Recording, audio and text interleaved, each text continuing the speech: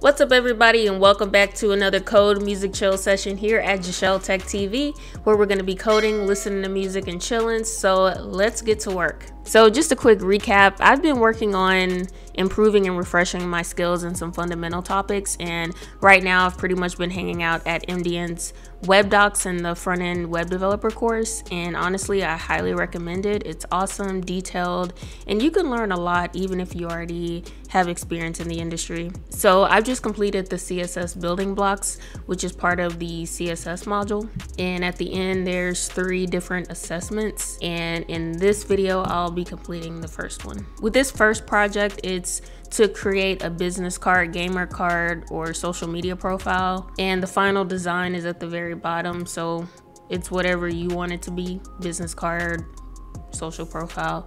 It could be any one of those. That should be the end result.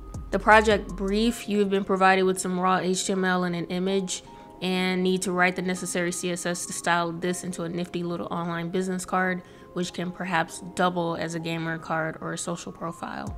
So the starting point to get the assessment started, they provide the HTML for the exercise, the image file, and the CSS. So I'm gonna head over to the repo and grab their HTML, and then I'm going to create an HTML file, index.html. And then I'm gonna grab the CSS file that they've provided. And then create a style.css. And I already have my own image for this because I prefer to use my own photo for a business card or something. And I'm gonna just customize it, basically put my own name on there. Also, they have a set of requirements that they include in each project. So it's in the project brief, they talk about everything that you need to include in the project, just to make sure you have an understanding of everything you've learned in the course for that section. And what I typically do is I take all the requirements out. I put them into a checklist so that I can make sure that I'm hitting all the requirements and just making sure I'm not leaving anything out. So it's just easier for me to be able to click boxes and check boxes and everything. So I'm gonna go ahead and launch the index.html file. And as you can see, it's just text right now. On the checklist, it says create a new file in the same directory as your HTML and image files. And I've already done that. So next is to link the CSS to the HTML file via the link element. So I'm going to go into the index.html and put in the CSS. It's under style.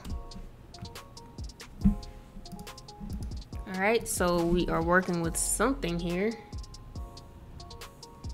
So we're now it has a gray background because the CSS is applied now and the font is changed as well.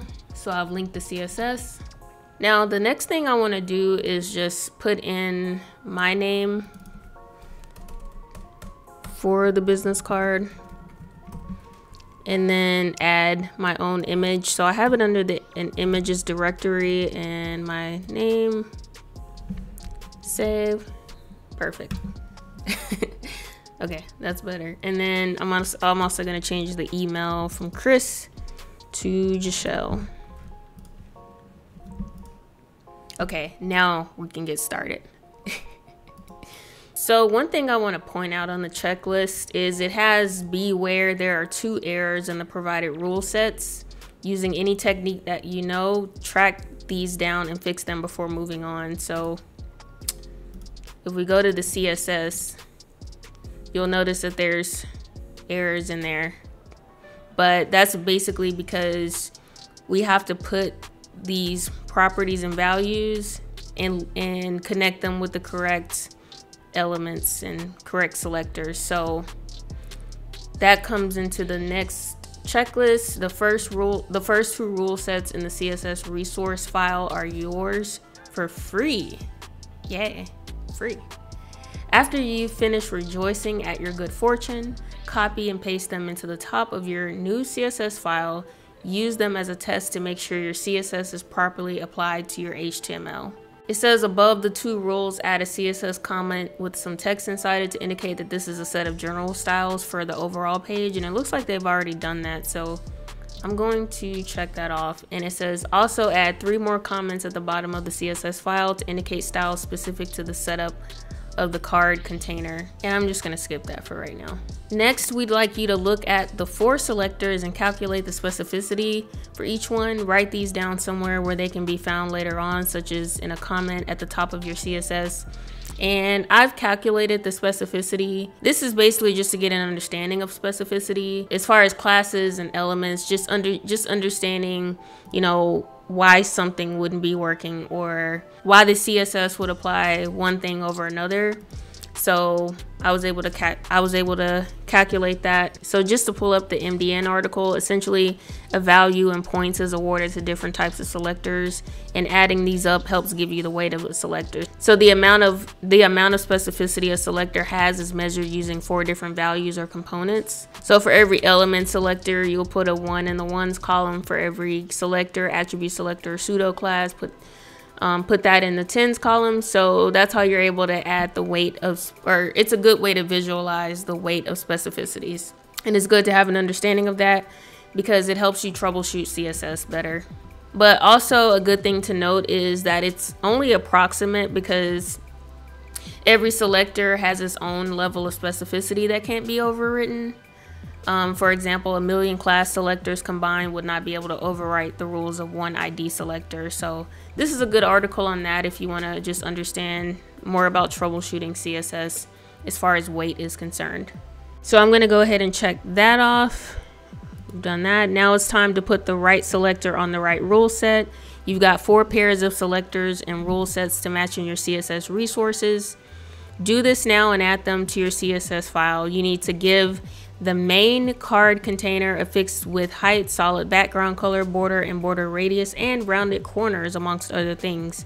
So I'm looking for the main card container, which is here, and affixed with height, solid background. Looks like this is going to be this first set of properties and values here. So I'm going to go ahead and move that into that. What I'd like to do is move it up above. I don't know, it just looks better if it's first since it's the main one. So I'm done with that. Give the header a background gradient that goes from darker to lighter plus rounded corners that fit in with the rounded corners set on the main card container. So it looks like this one, and I'm gonna move that up. And so a background gradient that goes from darker to lighter. It's darker to lighter, right? Yeah, because this one over here, yeah, that's lighter because I'm looking at the alpha channel. And just to pull up my notes here on Google Docs, there's 3 different values in RGB values, and this is a color function. But when you're working with RGBA values, the A, it works in exactly the same way as RGB colors, and so you can use any RGB values. But that 4th value represents the alpha channel of the color, which controls the opacity and only makes the color you were specifying opaque. So if I wanted to know which one is lighter or darker here in the CSS, I can look at that 4th number. And in VS Code, what I love about it is if you look here, you can see that the opacity is at the very bottom at the lighter part, and then over here it kind of darkens up a little bit, so it goes up, because if I were to push that all the way up, it would have a darker opacity, and you can kind of see the transparency there at the bottom. So that's how I know that that goes from darker to lighter, and that's why I love VS Code, because it shows you so much good stuff. So I'm gonna move this little chunk up there at the header, and now that's checked off. Now give the footer a background gradient that goes from lighter to darker plus rounded corners that fit in with the rounded corners set on the main card container. And that's pretty easy because it's like not many left. Okay, and I'm gonna move that up and bring it in. No, I'll keep footer as the last one. All right, and so the last one is to, I'm gonna check that off, float the image to the right so that it sticks to the right hand side of the main business card contents and give it a max height of 100%, a clever trick that ensures that it will grow shrink to stay the same height as its parent container regardless of what height it becomes.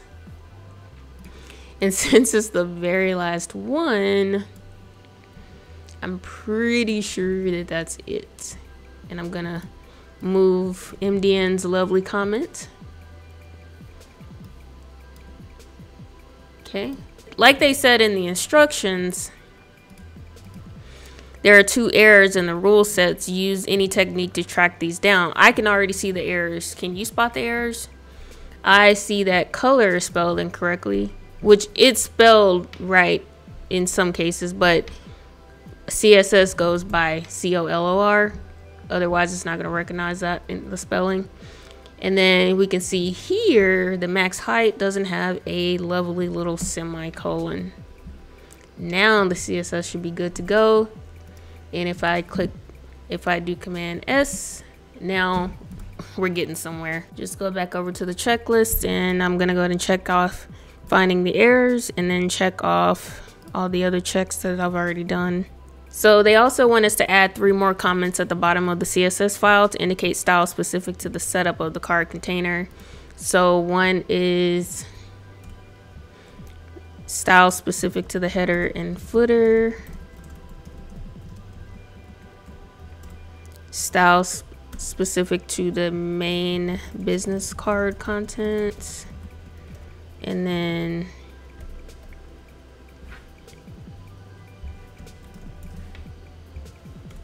so I've done that.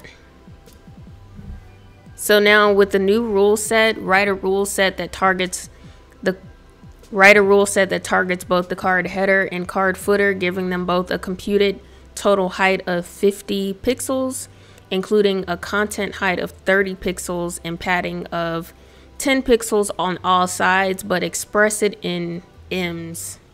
Wow. That is a mouthful. Okay, so that style should target both the header and footer. And I'm gonna add the card class in front of that.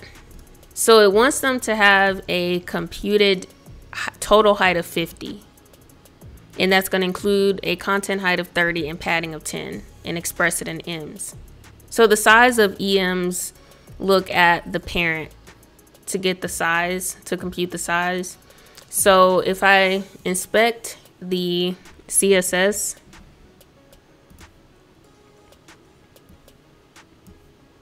and look at the parent, which is card, I can actually get the font size. Now, because the card class doesn't have a font size, assigned to it, it's going to inherit the font size of its parent. Also, there's an article on MDN that talks about EM. So the font size of the parent in the case of typographical properties like font size, and font size of the element itself in the case of other properties like width. So that's a good article if you want to look more into length units on MDN.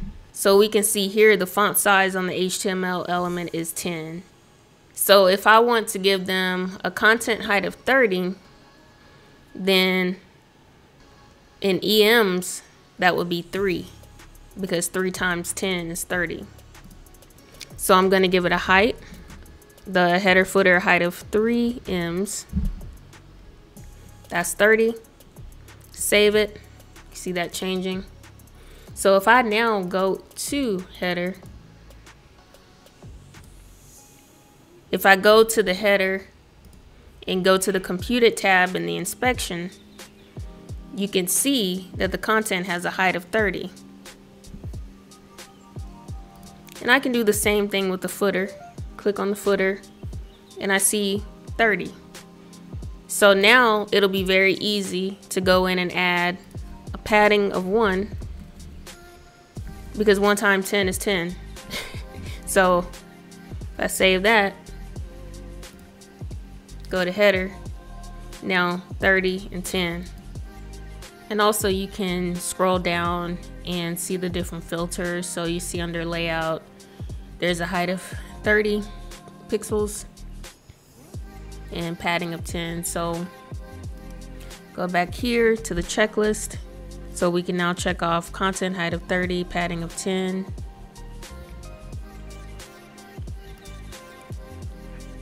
The next checklist, the default margin applied to H2 and P elements by the browser will interfere with our design. So write a rule that targets all these elements and set their margin to 0. So in the CSS, I'll write a new rule for the card H2 and P. And we need to set a margin to 0.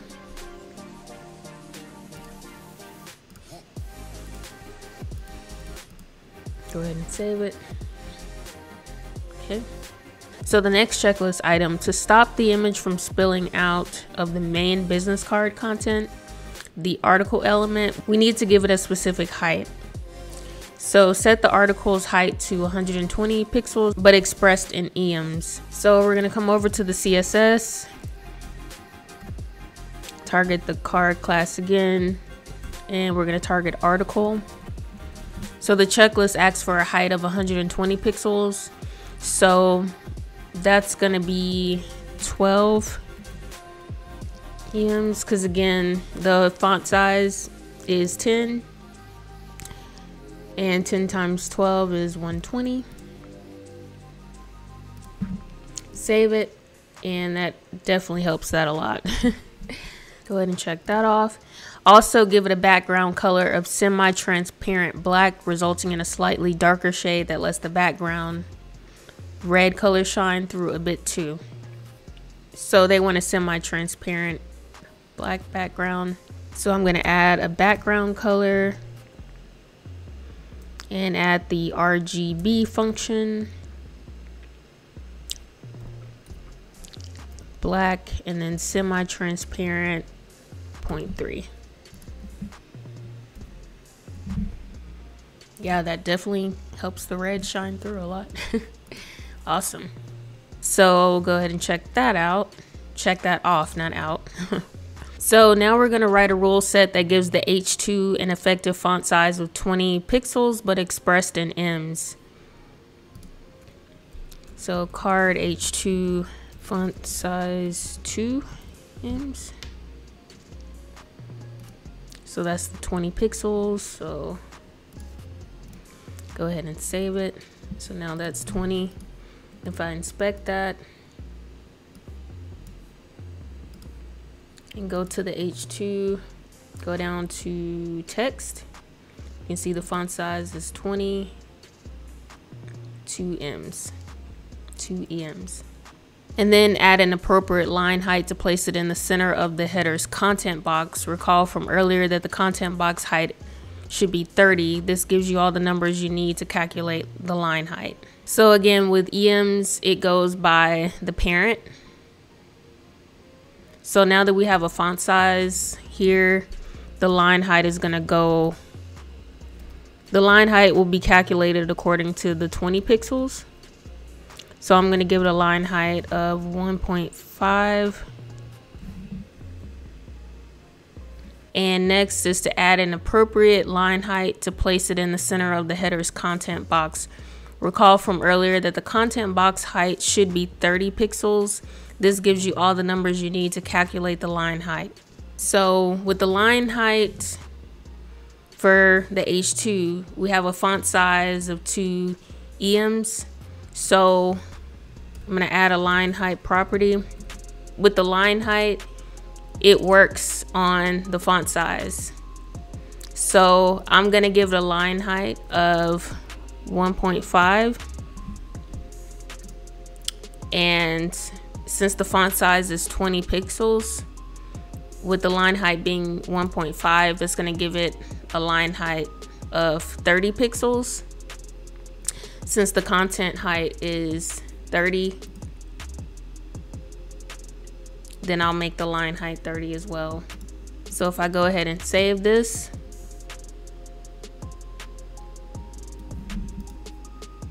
If I inspect the header and go down to text, you can see that the line height is 30 pixels. So that aligns with the height of 30 pixels. So I'm going to check off that check. And then next we need to write a rule set that gives the P inside the footer an effective font size of 15 pixels but expressed in EMs. So I'm going to target the card class and then the footer P and give it a font size. Oops, they want a font size of 15, so that's 1.5 M's. And I'm gonna go ahead and save it, and that fixes the footer font size. And then they also want an appropriate line height for the footer. So to give the footer also a line height of 30, I'm going to make the footer line height 2. Because again, the font size is 15 pixels and 15 times 2 is 30. So that puts it right at the center of the content here. And you can also inspect it again if you would like to see behind the scenes of what's going on under the hood. If you click on the footer, you can see that the line height here is 30. And also, if you just use numbers for the line height, that's what you call a unitless value. You don't have to add a unit to the line height. When you use a unitless value, what that's saying is, I want to give it a line height of 1.5 times the size of whatever the font size is. And actually, I read on MDN that it's actually better. It looks better if you just, it's easier to manage that way. When you use M's and rims versus pixels, everything is just easier to manage. So the article on MDN about line height, the line height property sets the height of each line of text. And it can also take a unitless value, which acts as a multiplier and is generally considered the best option. But body text generally looks nicer and is easier to read when the lines are spaced apart. And the recommended line height is around 1.5 to 2 double space. So that's just a little bit about the line height property when it comes to using M's and without using a unit on that value. Okay, so I'm gonna go ahead and check those boxes because we're done with the line heights and font sizes on those. And as a last little touch, give the paragraph inside the article an appropriate padding value so that its left edges line up with the H2 and footer paragraph, and set its color to be fairly light so it's easy to read. So I'm gonna come back over to the layout and again target the card class and then the article paragraphs. Give it a padding of 1 M because I feel that that is an appropriate size. So I'll go ahead and save it.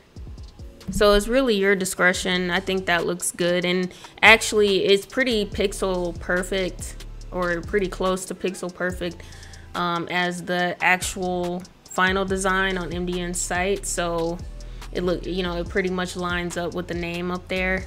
So it was that the left edge lines up with the H2 and footer. So that's what we wanted there.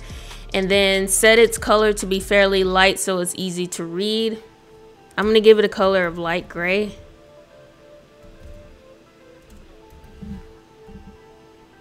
So that's pretty easy to read. And also on the checklist, if you were wondering why I put the card class on the front of each one, MDN actually recommended to include the card at the start of the selector chain in all of your rules so that these rules wouldn't interfere with the styling of any other elements if the business card were to be put on a page with a load of other content. So let's say if you were working on a project and you were only let's just say this was like a business card component or something, and there were other footers and articles or, you know, H2s, by targeting card, you won't interfere with anyone else's code. So if we take a look here, we can see that the design, other than the photo, of course, and the name, the design matches up with MDN's final design. All right, so that's it for today's Code Music Chill session. I had fun. Thank you everybody for stopping by and hanging out in the live chat. And let me know what you think about the MDN course. I think it's awesome and I'm gonna keep doing it. So that's it for this video and see you in the next one.